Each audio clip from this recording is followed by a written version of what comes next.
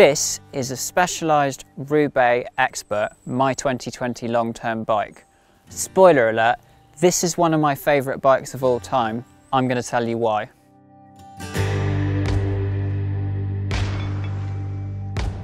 First of all though, a big loud shout out to our kit sponsors Freewheel, who hooked me up with everything I'm wearing right now. Check out the link in the description below. At this very moment, however, it's a little bit chilly, so I'm going to wear a coat for the rest of the video. For years now, the Roubaix has been a specialised endurance road bike. It's the squishy, comfortable, more upright alternative to the purely race-focused Tarmac. The USP of this incarnation of the Roubaix is the FutureShock suspension cartridge at the headset. The Roubaix Expert gets FutureShock 2.0, which features an adjustable damper, and it's the most affordable model in the range that gets that. Models below this get the FutureShock 1.5, which you can change springs on, but which has no on-the-fly adjustment. This bike, with Ultegra Di2, costs £5,400 in the UK, and I should note this is a 2020 model. It's entirely possible there'll be changes for 2021, but we're expecting it to continue more or less as is. The Roubaix Expert gets Specialized second tier frame set. The very top spec, as with all Specialized bikes, is the S-Works, which is made from what they call FACT 11R carbon. This model is FACT 10R. Specialized is a little bit vague about the differences there. Supposedly it might be around 50 grams heavier, making for a frame weight of something in the region of 950 grams, but that's not gospel. Don't take it as being absolute fact. Everything about the Roubaix frame set is built on the idea that smooth is fast. It's all about comfort and absorbing bumps. At the front end you've got the FutureShock, which gives you 20 mil of travel, while at the back end Specialized has built in loads of compliance. What they've done essentially is anchored the seat post quite a bit lower than it actually looks like. The seat clamp in reality is 65 mil below the top of the seat tube, and that means that there's a huge extent of seat post that's able to flex back and forth. It's also got a D-shaped cross section, which means it's naturally tending to flex backwards. I'll talk about this more at length, but there are lots of things about this bike that make it kind of gravel adjacent. It's not a gravel bike, it is a road bike, but there are many features that kind of overlap with the world of gravel. Tyre clearance is one. This doesn't have huge clearances, but officially it will take up to a 33, and there's a good chance you'd be able to squeeze something even a little bit bigger in there. In terms of standards, there's nothing radical or surprising about this bike. It's 12 mil through axles front and rear, flat mat brakes. However, it does have a threaded bottom bracket, which will make you very happy if you like to maintain your own bikes because it's just easier to work on.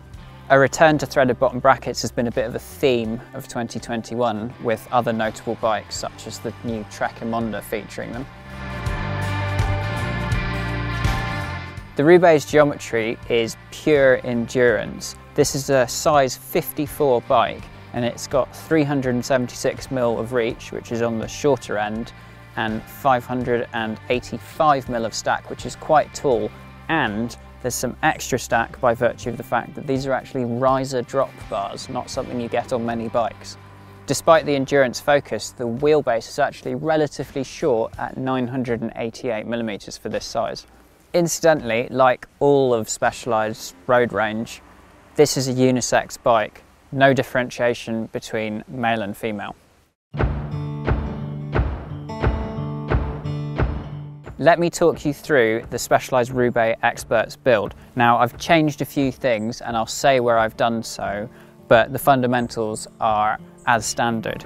This bike has a full Shimano Ultegra Di2 group set, except that the rear derailleur is the RX version, which means it's got a clutch to keep the chain in check. That's the derailleur which has now kind of morphed into GRX, but remember this is a 2020 bike, so that didn't exist when this came out. The wheels are Roval C38 carbon clinchers. They've got an internal width of 21 mil, plays nice with big tyres, and they're built on hubs with DT Swiss internals, so you've got good reputation for reliability there. Specialized normally fits its own 28mm tubeless tyres to this bike, but I'm currently running Schwalbe Pro 1 TLE tubeless tyres, which I'll talk about in a bit. All the stock finishing kit is Specialized own stuff. I've still got the standard bar and seat post here, but the stock 100mm stem was too short for me, so I'm currently running a random Syntace, which is 110, which doesn't really blend that well with the cockpit and steerer and the spacers, but it works and I don't really care. The bike normally comes with a Specialized power saddle, which I know a lot of you love. That's the really stubby one that a huge number of people have on their road bikes now. I don't quite get on with it, and I've been experimenting with a few different saddles. Currently, it's got an older Selle Italia Novus boost, but I'm probably going to change that next week anyway, so it's not forever. A couple more personal choices are these bottle cages, which you may remember from a previous long-term bike, the Trekimonda ALR. These are Arundel stainless steel cages, in my opinion, some of the prettiest cages on the market, and I quite like the slight irony of putting heavy steel bottle cages on a very lightweight carbon bike. I've also got what are arguably very appropriate pedals on this bike, Speedplay Zero Pavés, which are the special edition version of the Zero, which has the plastic body all stripped away, which means that they shed mud better, much better than the standard pedal. These were a pro-only option when they first appeared. You used to spot them at Roubaix on the bikes of a select few, but then Speedplay eventually made them available to the public, and they've been out for a few years now. Finally, I've got my trusty Garmin Edge 530 on its very reliable out front mount. Claimed weight for this bike is 7.9 kilos. I've chopped and changed loads of components. When I first weighed it with heavier tyres, different saddle, it was at 8.6 kilos, including pedals and cages. I reckon it's probably somewhere around 8.4, 8.5 as you see it here, but it's in that general ballpark. Now, let me tell you why I love this bike so much. Basically, it's just a complete delight to ride. I was a little bit skeptical about the whole Future Shock concept because suspension on road bikes frankly feels like a bit of an indulgence. You don't actually need fancy squishy technology because with good design and the right tyres there should be enough squish on offer. The thing about the Future Shock is it just works extremely well. It kind of gets on with doing its thing, and a lot of the time you sort of forget it's there. When you're riding along on a road with a cracked surface or little bumps on it and you look down, you can see the shock cover moving. So it's doing its thing all the time, but there seems to be so little stiction in the shock that it's very active even if they are really tiny bumps, and I think that's why it works so effectively. I've also found that you can brake really hard, for example, on a fast descent. And while there is a little bit of shock dive, you don't really feel it, and there isn't like a hard bottoming out effect. So I'm very happy to leave it in its fully open position. Obviously a big selling point of the Future Shock 2.0 is that you can adjust it, but I found that in practice I don't really want to. That's partly because I'm quite forgetful, and if I do close the knob down, I tend to forget, and then when I hit a bumpy section I'm like, why does this feel wrong? But it also just doesn't seem that important to lock it out. It does sharpen the front end up, but most of the time I don't feel the need. The one time you really notice the Future Shock moving is if you're cranking quite hard from side to side, for example, up a really steep climb. And in that situation, you get a bit of front end bob. But again, it's more something that you get used to. It doesn't actually detract massively from the ride. Unfortunately, one of the first things I did to the Future Shock on this bike was I broke it. Basically, I was getting set up to go on a trip and I was fiddling with it, not totally sure how it fit together, turned it too hard, and I snapped the adjuster off and damaged the seat of the circlip that holds the whole thing together. Cue a very grovelling email to Specialized. They took the bike back, fixed it, and it was fine again. But this does show that you do have to be a little bit gentle. When you hit the end of the travel of the adjuster knob, you should stop. Take it from me. My first proper experience with the Roubaix was driving to Italy and riding it in Tuscany on the famous Strade Bianche roads around the route of the Eroica vintage race. For this trip I fitted 32mm Continental GP 5000 tubeless tyres, which remain my favourite all-round choice for this bike because they're big, squishy, comfortable, but on tarmac they feel as fast as any other road tyre. I was able to run those down at about 45, 50-ish PSI, and on the relatively smooth but varying gravel of Tuscany, they were an absolute delight, just so good. I did find their limits at one point, however, which is on that very fine gravel that acts almost like a lubricant. They really don't have that much traction, and I managed to fall over on a very slow climb and scratch myself up, which was stupid, but pretty much entirely my own fault. Back in the UK, a lot of the riding that I've done on this bike has been what you might call gravel adjacent. I live on the edge of the Forest of Dean, and a lot of my rides take me on tarmac, but then I'll dip off onto a fire road or a little bit of single track even. This is where this bike, in my opinion, really shines. As I've said before, it's very much a road bike, but in that kind of mixed surface scenario, it is so good because it's got all the speed of a road bike, but the squishy front end and the surprisingly compliant rear end as well, which I think is really well balanced, just makes it astonishingly comfortable in scenarios where a normal road bike would flounder a little bit.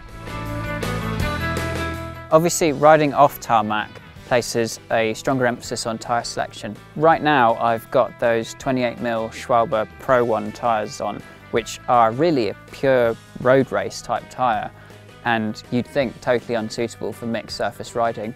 But because I can run them tubeless at very low pressures, and because I've got this very comfy frame set, they actually work surprisingly well. But then overall, I still think the 32mm Contis were the golden ticket for this bike. I really do think that this is better than any endurance bike that doesn't have fancy squishy technology. I think the Roval C38 wheels that Specialized Expect here are a really good choice as well, because they do work really well with wider tyres, and they're a very useful all-round depth. They do catch a bit more wind than some other rim sections, but really they're not bad at all. I've had absolutely no issue with them, and they are respectably light for the sort of wheels they are.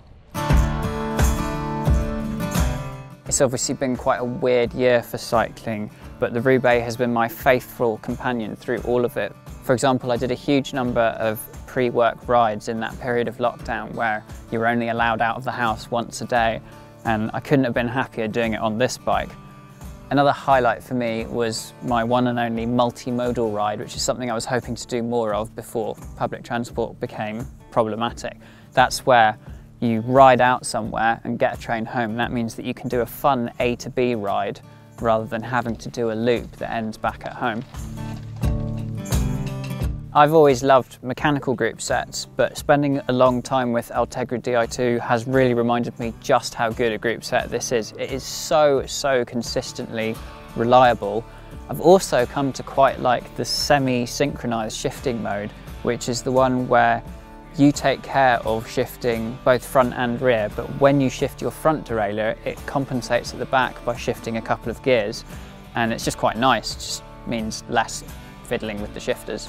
The one downside to Di2 is that you do have to remember to charge it. Di2 is powered by one central battery that lasts a really long time, and because you have to charge it so infrequently, it's quite easy to forget, which is exactly what I did. Very stupid. And so I was a good 20 kilometers from home one day and found myself in my little ring, and because Di2 doesn't let you cross-chain either, that means that I was in a very low gear for the whole rest of the ride home. The gearing, incidentally, is really nice and wide and works well across all sorts of riding. Front's a 50-34 compact and rear is an 11-34 cassette, so your low gear is a 34-34, which will get you up pretty much anything. That's handy, especially if you're running slightly larger tyres. I should probably mention some negative points, and there are very minor ones. To be my perfect bike for life, this would really have to have mudguard mounts. That's fenders for you North American viewers. If you buy a Specialized Diverge, you do get the mounts, but this doesn't have them, which I think is a little bit of a shame, because a set of hidden mounts would cost nothing, but would add real versatility for year-round riding in rainy climates like the UK. Also, the cabling at the front end is a bit of a spaghetti mess. A lot of new high-end bikes have gone to integrated cabling, which can be a bit of a nightmare from a mechanic's point of view, but looks super clean. And if you're running a trendy bar bag, which I like to do sometimes, it makes it easier, because in this configuration, the cables do sometimes get in the way a little bit. It doesn't really matter, it's just not as neat as it could be, but I'd be really surprised if the next generation Roubaix doesn't go with more internal cabling. Obviously also at £5,400 in the UK, this isn't a cheap bike, but I actually think it's worth it, and that surprises me. So, the Specialized Roubaix Expert is one of my favourite all-time bikes because it is so good at so many things, whether that's fast hairpin descents and gravel in Tuscany or rattling around the Forest of Dean day to day. It's so much fun to ride, and it's really made me think hard about what I appreciate in a bike in a way that not many bikes have. I'm really looking forward to seeing where Specialized takes the concept next. I could imagine, for example, that you could have an electronically switchable damper, which would be amazing if you could just flick a switch on the bar and have the shock come on and off. That way you wouldn't have to be fiddling with a knob while you're riding, which is always risky. I'm going to be really sad when I send this bike back to Specialized, because it is just so good in so many ways. It rides great, it looks great, I think. It's got lovely sparkly metallic paint. Also, really importantly, it's convinced me that there is a place for suspension on road bikes, which was something I was quite sceptical about before. Do you think I'm wrong about that? I'd really love to know your thoughts. Do you think suspension should be kept away from road bikes because it's unnecessary complexity? Do you think electronic shifting is a gross indulgence of capitalist pigs? Let me know your thoughts in the comments. Don't forget to like and subscribe, and please hit that little bell icon so you get notified about all our new videos.